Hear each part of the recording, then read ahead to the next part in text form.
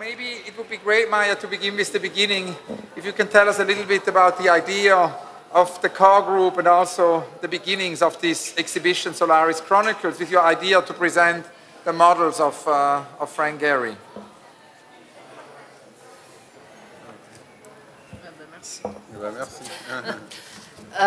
Yes, in Arles, we are building an institution which we call Institution for the 21st Century.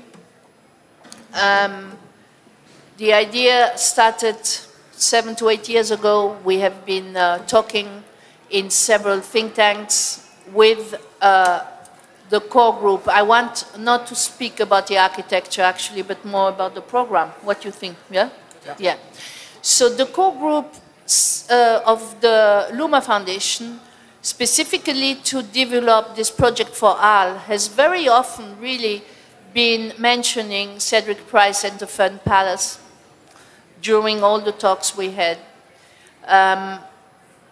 Shall I formally introduce this, the names, or do we all have this? No, okay.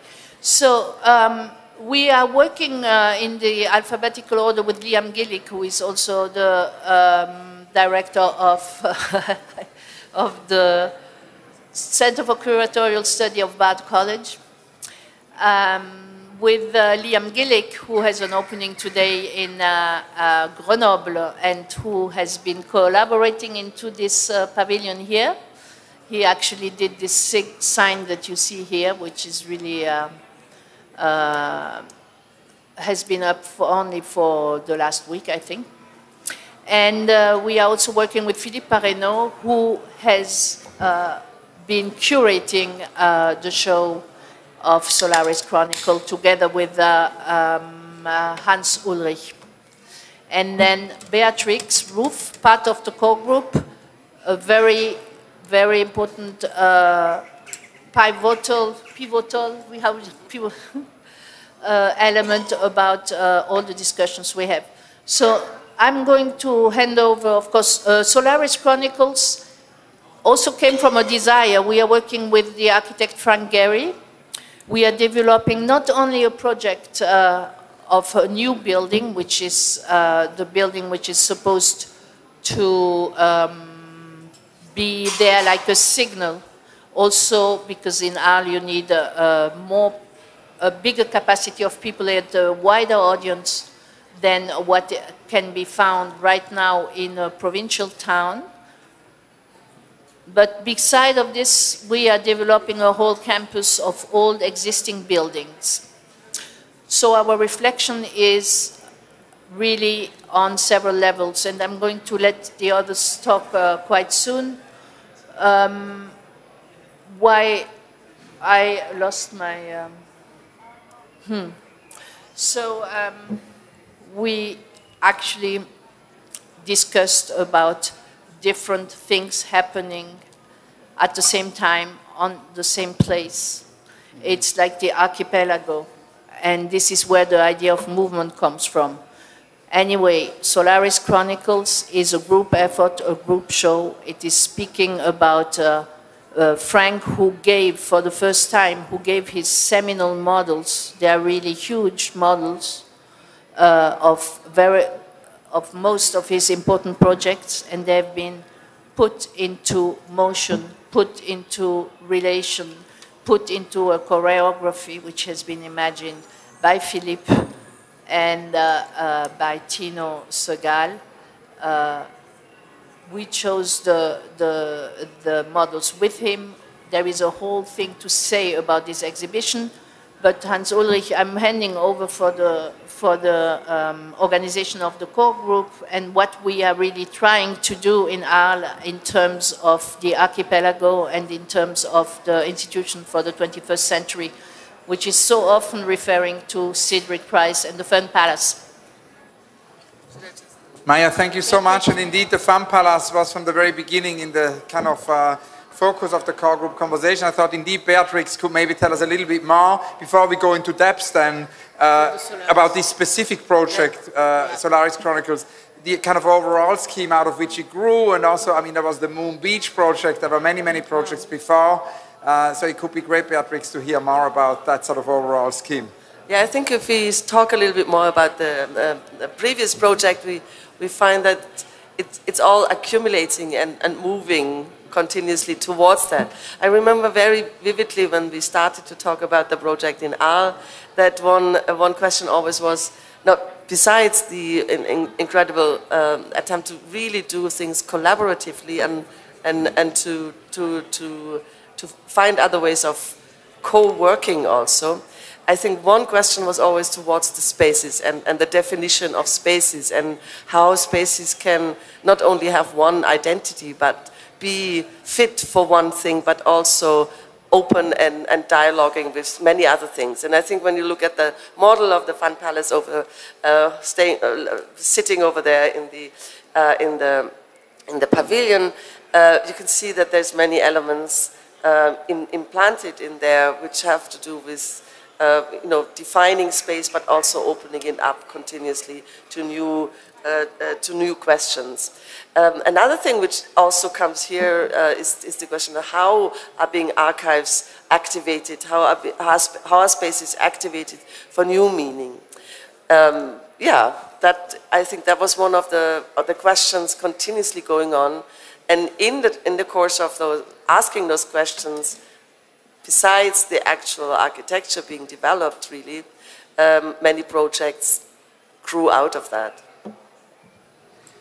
And obviously there have been previous exhibitions, but with Solaris Chronicles, the idea of the exhibition as a program, which was already there in the Moon Beach project, sort of was pushed further. And maybe, Philippe, you could tell us a little bit more about what happened with the models, because I mean there were so many layers in the conversation. The idea was initially, I think, with you and Liam, when we discussed to actually, after visiting Gary's studios, to kind of put the models in movement, but there was also this idea of a sun.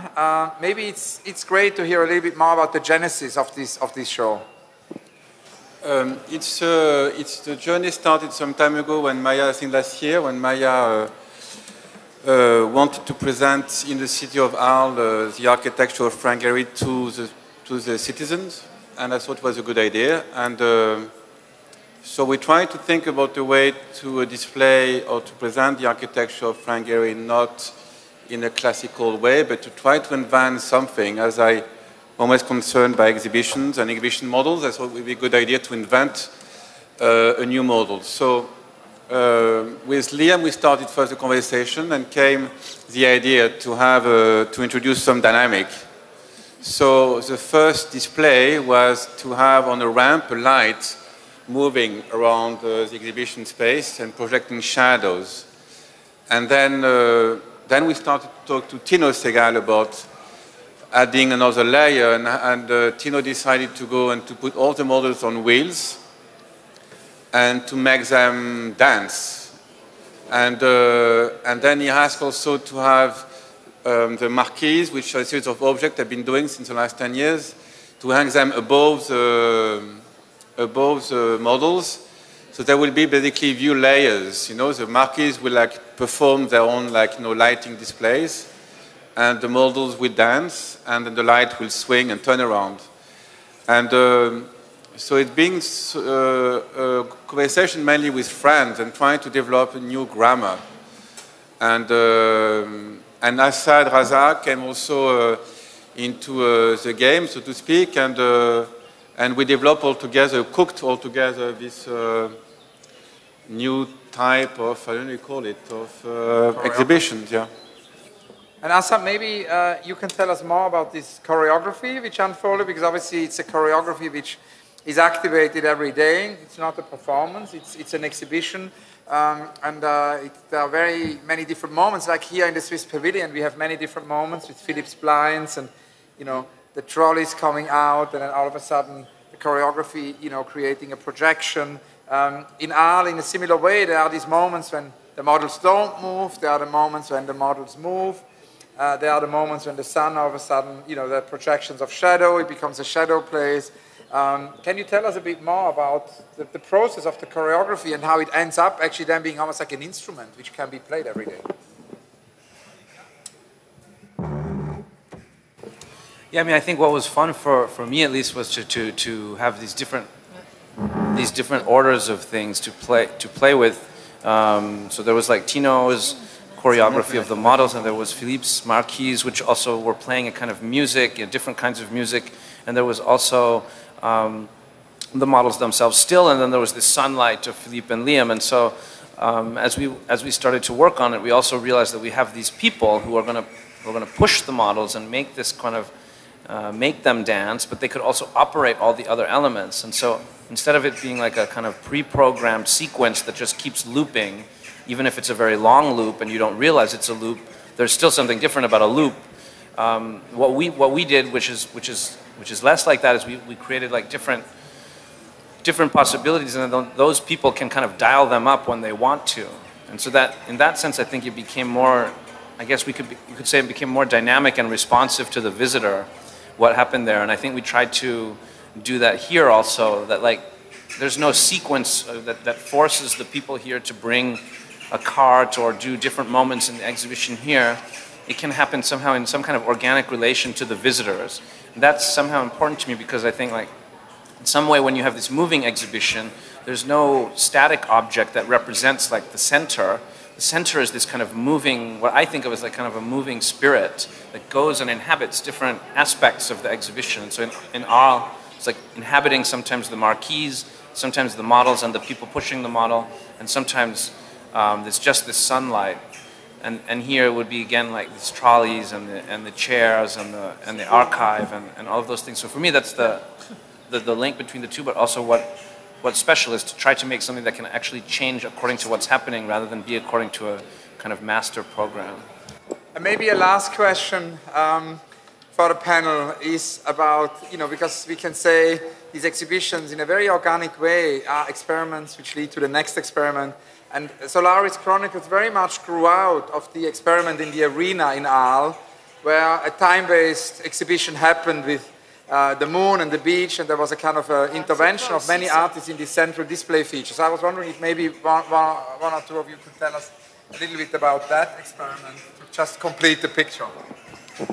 To talk about the moon, to the moon, the beach. That was the first show that we did. That was two years ago. That was a show I curated with Liam Gillick, and it took place in the arena in Arles, the antique arena of Arles, and where you have a lot of events happening. And there with Liam Gillick, we invited 10, 15 artists, I don't remember, to do something during 3 days. So during 3 days, there was people were witnessing art being made and being unmade. And it was quite a magical moment. So I think since then, and Solaris to here, that's I think what we try to do now, to show a sort of an experimental program for an experimental institution up to come. So while we wait for the architect to build the building, we are actually working and developing ideas, and also working together is also, I think for me also, I learn a lot from Asad, I learn a lot from Tino, and also what I was defined before as a grammar, I think it's also friendship. So we learn from each other, and we want now to push it further. And I think when the building will be built, I think we'll be ready. Yeah. No? Maybe any final comments, Beatrix or Maja? No, I think that's a very crucial point, what you mentioned there. I think when one went to the arena, for example, it always was this cohabitation of activities happening, but also it was always about how people act together and how they work together. And I think that is true also for the Solaris Chronicle now, that you not only experience objects, but you experience people working together. Thank you very, very much. I'm sorry, I didn't hear you. And above all, even when the buildings are finished, we want to stay in movement. There could not be a better conclusion. Thank you so much, Maja. Thank you so much, Philippe. Thank you so much, Beatrix. Thank you so much, Asad. Thanks a lot.